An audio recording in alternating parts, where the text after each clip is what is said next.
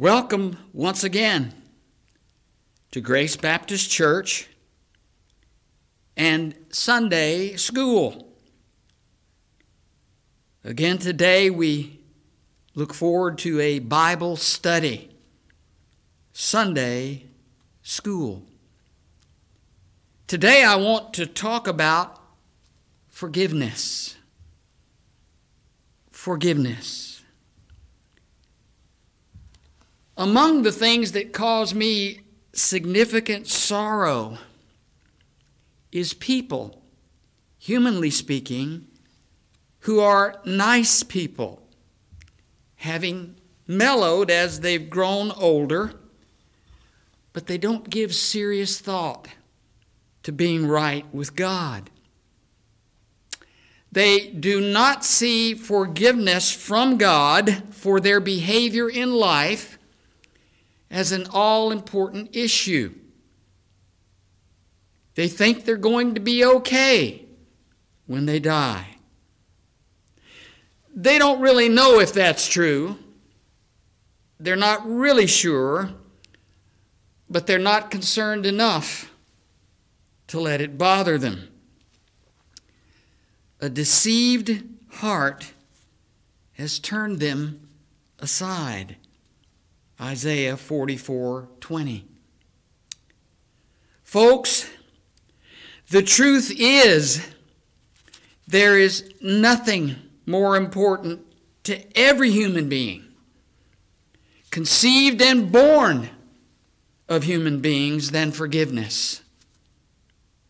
And that includes Adam and Eve. Though Adam was formed from the dust of the ground by God, and Eve from Adam's rib, they're included. All human beings. As Daniel 5:27 proclaims, and this means you, this means me, you have been weighed in the balances and found wanting. We are all lacking. We fall short of the glory of God. We come forth from the womb speaking lies. We are conceived in sin and are born sinners. And being a sinner is a sure death sentence. And we're not just talking about physical death, but the second death, eternal death, where the spirit, soul, and body are tormented forever and ever. No end. Sinners are in deep trouble, and everyone is a sinner. Can the Ethiopian change his skin, or the leopard its spots? May you also do good who are accustomed to do evil. Jeremiah 13:23. As a Christian, the Apostle Paul said this of himself in Romans chapter 7. And this is a more literal translation. What I desire, I do not. But what I hate, this I do. For what good I desire, I do not. But what I desire not, this evil I do.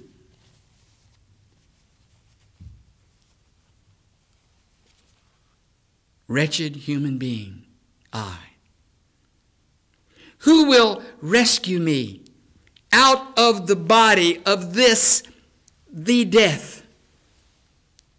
I thank thee, God, through Jesus Christ, the Lord of us. And I cannot help but to believe that Paul would be well served in his thanking God, to be referring to what he wrote as led by the Holy Spirit in Colossians chapter 1, verses 12 through 14. Colossians chapter 1, verses 12 through 14. Giving thanks to the Father, who has qualified us to be partakers of the inheritance of the saints in light. And I really believe that at the bottom of that statement is the new birth, qualifying us by birthing us again from above.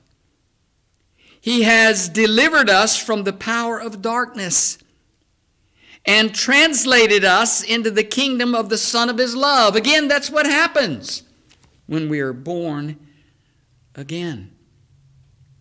The Son of his love, in whom we have redemption through his blood, the forgiveness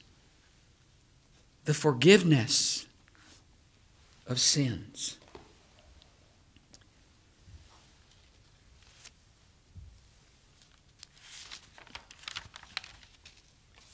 Forgiveness. A most delightful word, a most comforting word. Oh, I feel that way in the bottom of my heart. Forgiveness. What a comforting word. This word has to do with sending away, dismissing, canceling, omitting, delivering from, pardoning. I speak today to those who are burdened, heavy laden, with a conscience of having sinned that can only be eased by the blood of Christ. I would highly request, direct, my great heartfelt desire is for you to look at Hebrews chapters 9 and 10. Read those for yourself. Our conscience is only eased by the blood of Christ, a continual application of that blood that was shed only once in his death. The blood of Christ. I speak not only to those who want to be saved, but to those Christians who must daily confess their current sins to the Lord. I need only remind you of people like King David and the Apostle Paul, to whom we just referred. Sin is still a problem for the Christian in our daily lives. Oh, the blood that Jesus shed for me way back on Calvary, it will never lose its power. A continual application, spiritually speaking, of that blood that was shed only once in his death. The forgiveness in Christ is total. It is eternal. It is absolute. Exodus 34 verses 6 and 7 expresses the totality of God's forgiveness. The Lord passed before Moses and proclaimed, the Lord God, merciful and gracious, long-suffering, and abounding in goodness and truth, keeping mercy for thousands, forgiving iniquity and transgression and sin. God's forgiveness is total. Every type of wrongdoing, iniquity, transgression, and sin forgiven. Number 2, forgiveness in Christ is eternal. Through the prophet Isaiah, God says, I, he who blots out your transgressions for my own sake, for my own purpose, and I will not remember your sins. That very verse, written by Isaiah, is the answer to the prophet Isaiah's plea later in the book of Isaiah. Isaiah 64:9, Isaiah says, "Do not be furious, O Lord, nor remember iniquity forever." And God answered that again, may I say, "And I will not remember your sins." Little note here, little interjection. To not remember, I don't think it has to do with forgetting. To not remember means God will not bring it to mind. The omniscient, all-knowing God has covered the sins of his people. He has blotted out their sins. He has put their sins behind his back, cast their sins into the depth of the sea. As far as the east is from the west, he has removed sin from his people. He has put away sin. He will not bring it to mind. Beloved, he is satisfied that the sins of his people are paid for. You see, beloved, God's forgiveness is absolute. Blessed the man to whom the Lord does not impute iniquity. Psalm 32:2. Impute there means charge with. Oh, what a blessing that God will not charge his people with sin. Who shall bring a charge against God's elect? God's forgiveness is absolute. Total, eternal, absolute forgiveness. To go further, God's forgiveness is a legal and just forgiveness. It is justified at the highest level of justice, even God's justice, a perfect justice. You may be dealt with wrongly in the courts of human beings, but God's justice is a perfect justice. A perfect justice where the holy God sacrificed the perfect, sinless humanity of the eternal Son of God as a substitute in the place of the elect people of God.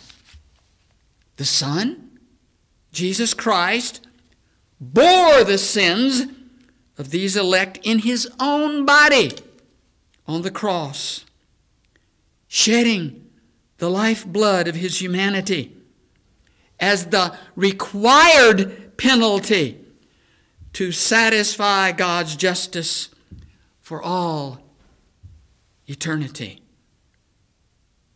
Because of that justification accomplished by Christ, God raised him from the dead. God's forgiveness is a righteous, just forgiveness, and perfectly so. The justice of God has been satisfied, and God's elect are forgiven, as God calls them in the new birth, which is accomplished by faith. That faith is applied by the Holy Spirit to God's elect.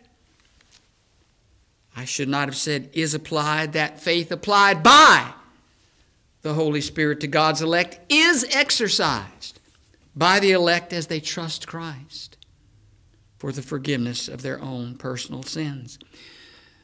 That's what happened to you and I when God birthed us again from above. That new birth came with faith. That faith was exercised by you and I as we trusted Christ for the forgiveness of our own personal sins, and all of them. Stop. Stop right there, preacher. I can hear folks saying that. All this talk about the elect. Only the elect can be saved. How does anybody know if they are the elect? Folks, that's not the question. That's not the question. The question is, above all else, do you want to be forgiven for your sins? The questions are, do you believe there is a holy God who will carry out judgment? Are you willing to confess your specific sins before that God? Are you convinced that you, circle that word you, you are a sinner worthy of nothing less than eternal punishment in hell? Do you want to be forgiven enough to where you are willing to forsake your sins and serve the living God forever? Folks, we see that in repentance. Something else we see in repentance. Do you hate your sin and want to be right with God? Do you believe that even though you desire now to live a holy life before God,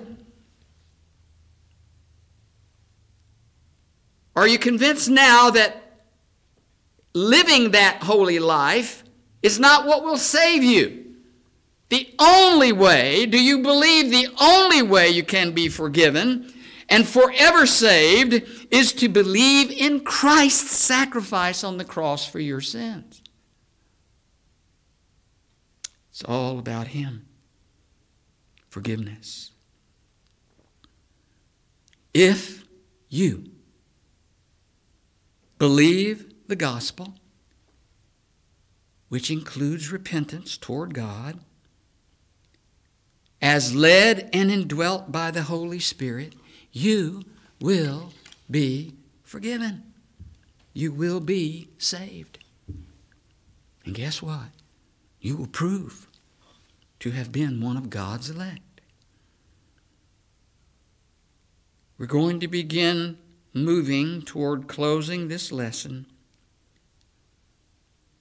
by briefly viewing two more areas concerning forgiveness. We have mentioned King David and the Apostle Paul as men of God needing forgiveness.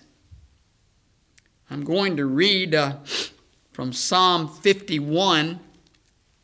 Don't turn there at this time because I'm going to be reading some selected verses from that psalm. It's better that you just listen. From Psalm 51, King David, as a man of God, having horrendously sinned, he says, "Have mercy upon me, O God, according to your loving kindness, according to the multitude of your tender mercies. Blot out my transgressions. Wash me thoroughly from my iniquity and cleanse me from my sin." That sounds a whole lot, like what we see in 1 John 1:7. The blood of Jesus Christ, his Son, cleanses us from all sin. David confesses here, "For I acknowledge my transgressions, and my sin is ever before me." I don't think that he's looking back there when he says that, recalling all of the sins that he had committed. How is his sin ever before him? Because he sins every day, just like you and I do. We need to acknowledge those sins every day. "Hide your face," says David to the Lord God. "Hide your face from my sins and blot out all my iniquities. Create in me a clean heart, O God, and renew a steadfast spirit within me." That comes with the Holy Spirit. Thanks be to God. Now listen to this. The sacrifices of God, a broken spirit, a broken and a contrite heart. These, O God, you will not despise. Oh, the Lord God and his mercy.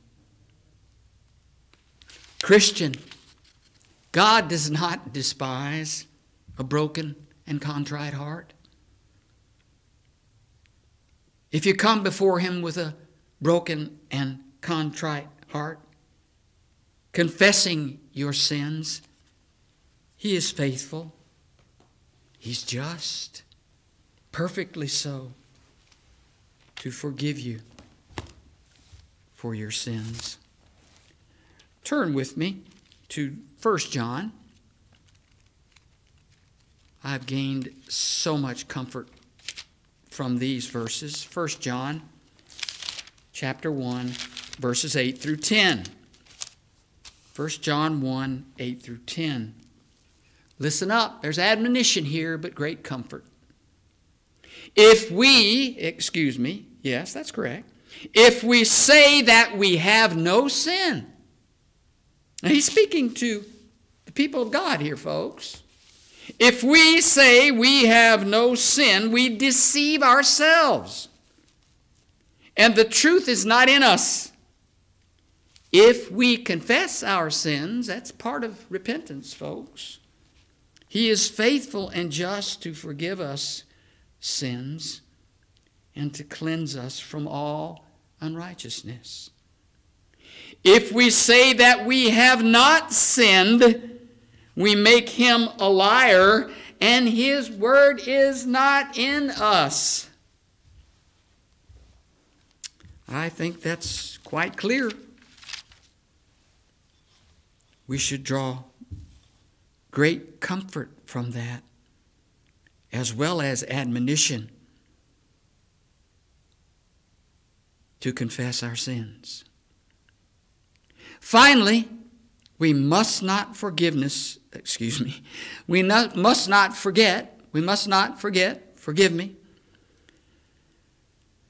that forgiveness by human beings concerning other human beings is especially true in our behaving in a way that would please God. And even more so in Christ's body, the church. Ephesians 4:32 on the matter of forgiving one another is clear and without dispute. Ephesians 4:32, and be kind to one another, tender-hearted, forgiving one another, even as God in Christ forgave you. Notice how some things accompany other things. In that verse, for instance, kindness, tender-heartedness, and forgiveness, all mentioned together. They go together, folks. If you're forgiving, you're kind. If you're forgiving, you're tender-hearted towards others. Some graces, some virtues accompany other graces, other virtues. But folks, there's another side to that coin. Some evils, some sins accompany other evils, other sins. If you want to turn to Matthew 18, you may do so. You can do so. Going to read the parable of the unforgiving servant. Please listen to this. I've seen some of the wrongdoing here done even in the church, folks. Matthew chapter 18, verses 21 through 35. And we close with this. Then Peter came to him, the Lord Jesus, and said, Lord, how often shall my brother sin against me, and I forgive him? Up to 7 times? Jesus said to him, I do not say to you up to 7 times, but up to 70 times 7. Now, what is he talking about there? I believe he's talking about forbearance. We need to forbear with one another. If we have a fellow Christian who's struggling with certain things, we need to forbear with them. We need to be kind. We need to be tenderhearted. We need to love one another. Therefore, the kingdom of heaven is like a certain king who wanted to settle accounts with his servants. Settle accounts. Bring it to a close, folks. And when he had begun to settle accounts, one was brought to him who owed him 10,000 talents. But he was not able to pay. But as he was not able to pay, his master commanded that he be sold with his wife and children and all that he had, and that payment be made. The servant therefore fell down before him, saying, Master, have patience with me, and I will pay you all. When he says, have patience with me, he's asking him, bear with me, bear with me. Then the master of that servant was moved with compassion, released him, and forgave him the debt. But that servant went out and found one of his fellow servants who owed him 100 denarii. And he laid hands on him and took him by the throat, saying, Pay me what you owe. So his fellow servant fell down at his feet and begged him, saying, Have patience with me. Bear with me, and I will pay you all. And he would not. He did not will. He had no will, desire to bear with him, to forgive him, but went and threw him into prison till he should pay the debt. So when his fellow servants saw what he had done, they were very grieved, and came and told their master all that had been done. Then his master, after he had called him, said to him, You wicked servant, I forgave you all the debt. Because you begged me. Should you not have also had compassion on your fellow servant, just as I had pity on you? You see, certain bad things go with certain bad things, don't they? Certain sins go with certain sins. Not willing to forbear, not willing to forgive, not having compassion, not having pity. There's no love there. And his master was angry and delivered him to the torturers until he should pay all that was due him. So, in the same way, folks, like as, so my heavenly Father also will do to you if any of you, listen to the next three words, from his heart does not forgive his brother his trespasses. You know how often I've told you, you just can't go through the motions, folks. It's got to be from the heart.